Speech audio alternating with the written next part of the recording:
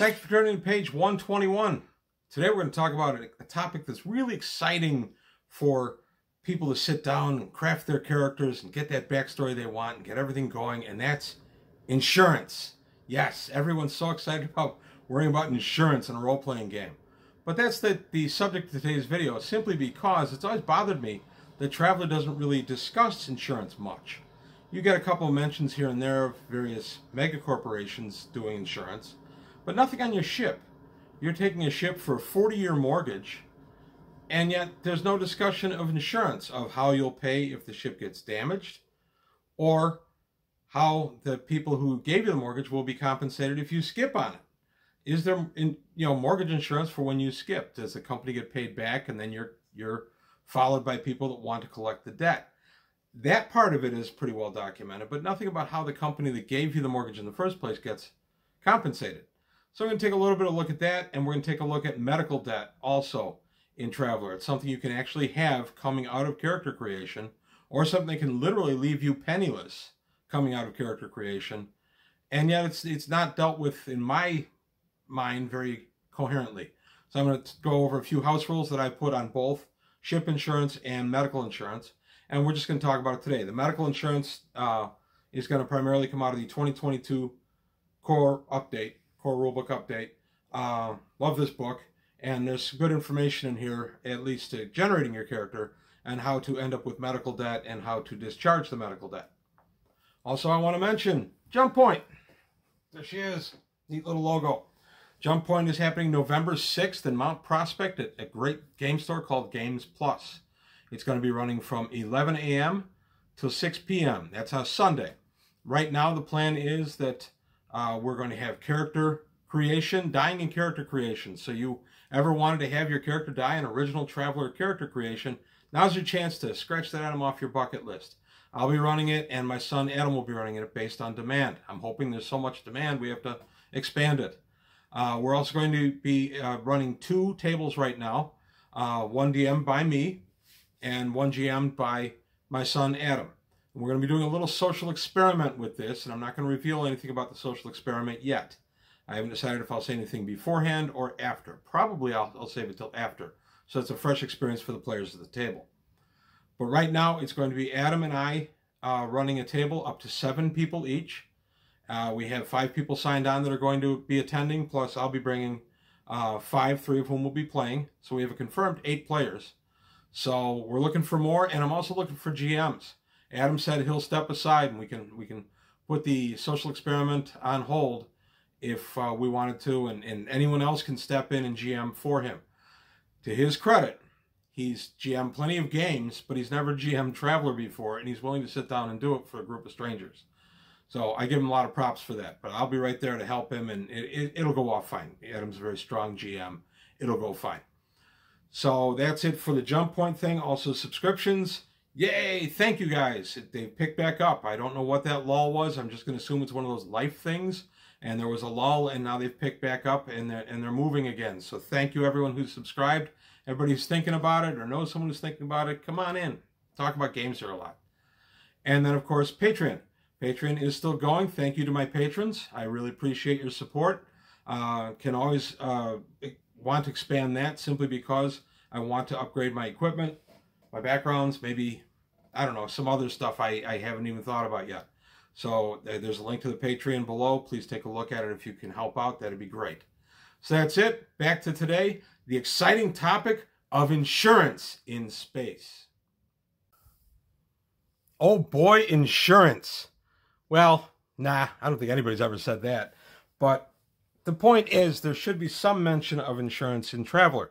Now, to be fair, I come from a bit of an insurance family background. My mother was VP of an insurance company, and my brother was a high-ranking officer in an insurance company. So I have an unusual knowledge of insurance just by living with them and being family members with them over the years. So insurance is always something that's kind of, I don't know, been kind of in my brain because I had a lot of it in my household, a lot of discussions of it. So why do we care about insurance? Well, you've signed the papers. You've got a 40-year mortgage on a ship. You're going to be making payments on every 4 weeks for the next 40 years. and they give you all the codes and the keys or whatever you need to fly the thing, and off you go and you leave. It's incredible to believe that there wouldn't be some kind of assurance for the lender that's given you this 40-year mortgage, that they would be compensated in the very real probability that you default on it for whatever reason, up to and including you die, you skip, the ship gets taken from you, it gets damaged beyond repair. That's what happens. I know that, when you sign a mortgage, you have to have insurance on the house, and you have to show that you have insurance on the house, and you can't even drive the house in most cases.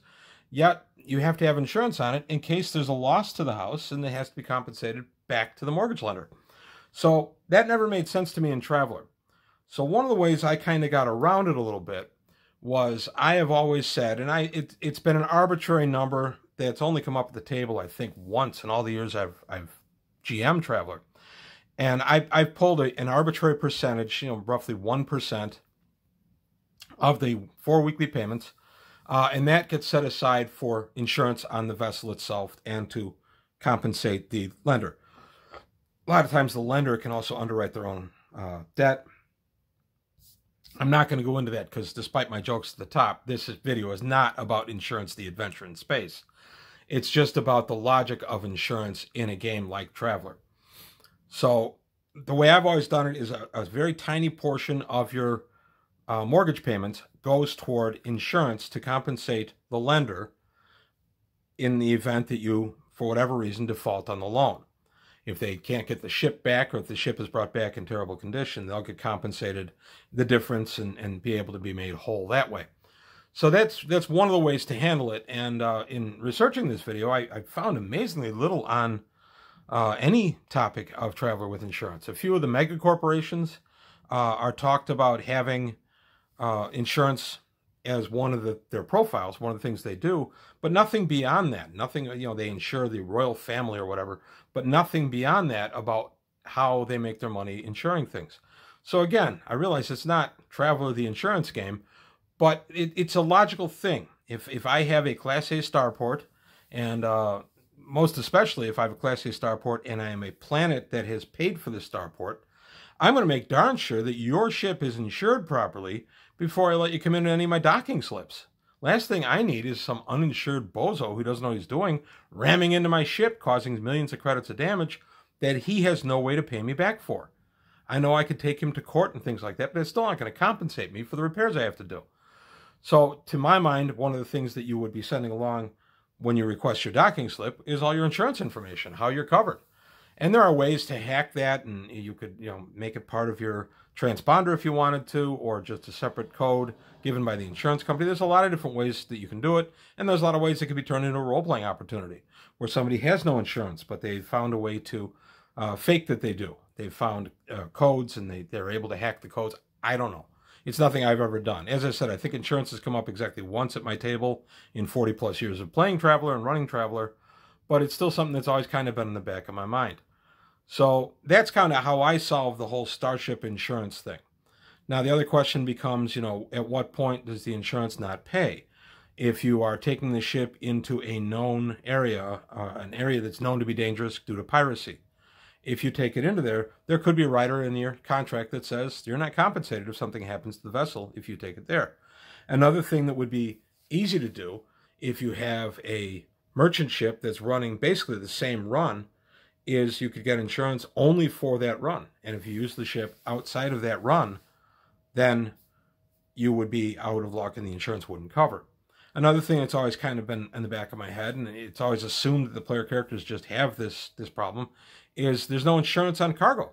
Cargo gets lost or damaged all the time in Traveler, yet there's no insurance that you can take out against that loss. You just suffer that loss. And again, that depends on how granular you want to get in your game on this topic. And it's not one I'm planning on diving into. I'm just doing a little bit of a mild rant on it. But one thing I am changing rules on is medical debt coming out of character creation. And here we go. Character creation, you can suffer an injury. And I would say that a lot of Travelers, myself among them, in creating a character, have rolled an injury on the character generation. It's not the same as dying. Dying is fun because that's just how Traveler used to be. But if you get injured, they can be significant. Nearly killed. Reduce one physical characteristic by 1 dice.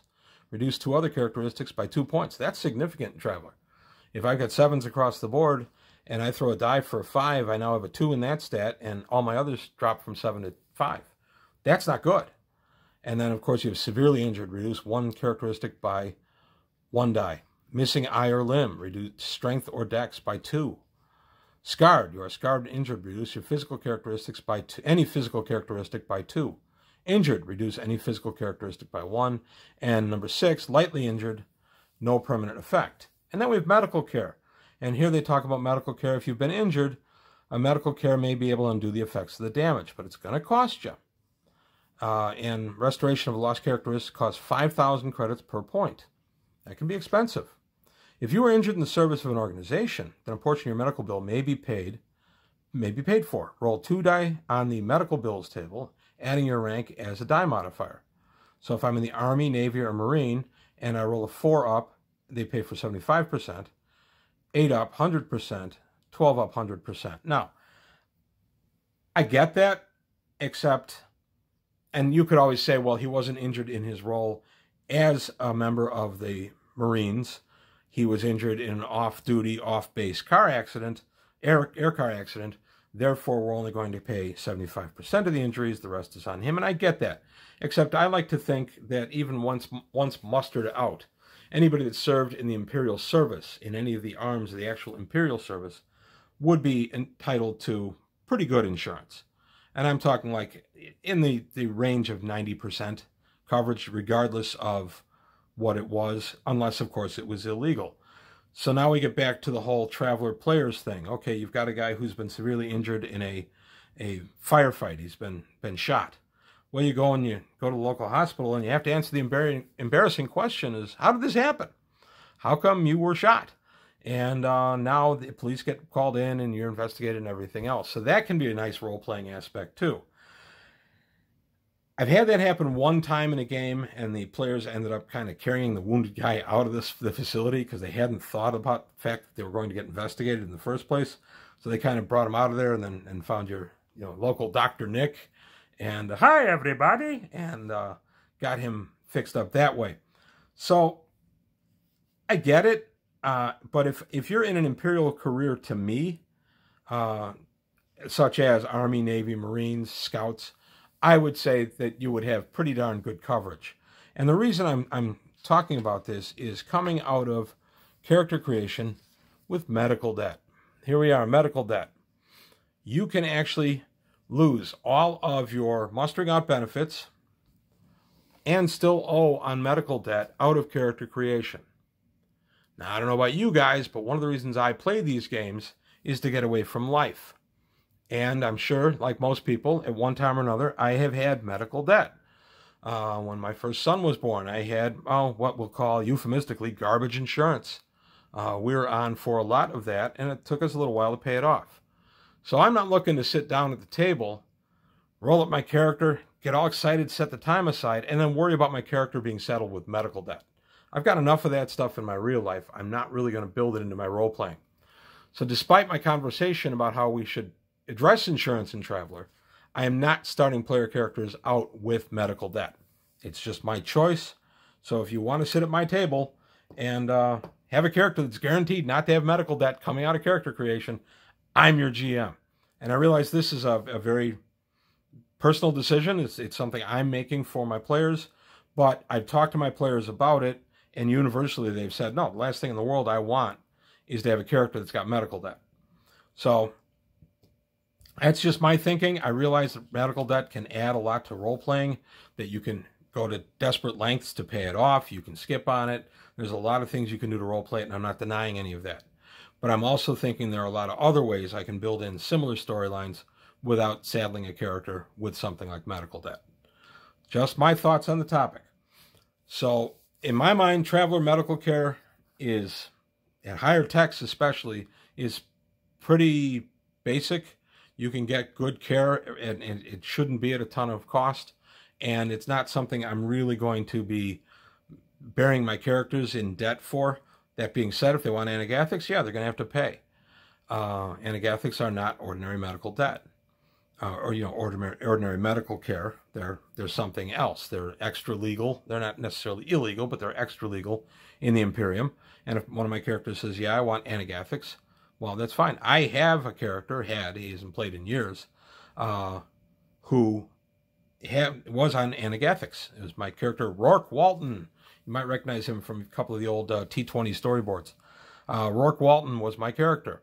And old Rourke got some Anagathics very early in his career, and I liked the idea. So I paid all the money, all the credits, and had Rourke on Anagathics. But that was something that I chose to do, and it cost me out of my character. So that's it on insurance. I've always thought it was significant in its absence in Traveller, at least not a mention here and there. I'm sure that, I know I read something about a spaceport with insurance, proper insurance ID, and I don't remember the source. If you know the source, please let me know. I'm thinking it was the GURPS Spaceports book, but I couldn't find it when I looked through it, and I might have just missed it. So if you know where I might have seen that, let me know. Or if there was an article in Space Gamer or White Dwarf or Dragon that dealt with this topic, and I just missed it over the years, please let me know. If you could send me in that direction, I'd love to read up on it. So that's all I've got to say today for page 121. I want to thank you for your time. Thanks for watching. Please remember to like and subscribe. Tell your friends. Also remember the Patreon. And of course, remember Jump Point on November 6th in Mount Prospect at Games Plus. Bring money. It's a completely free event. This is a great game store. You're going to want to buy some stuff. So that's it. I'll see you next time on page 121.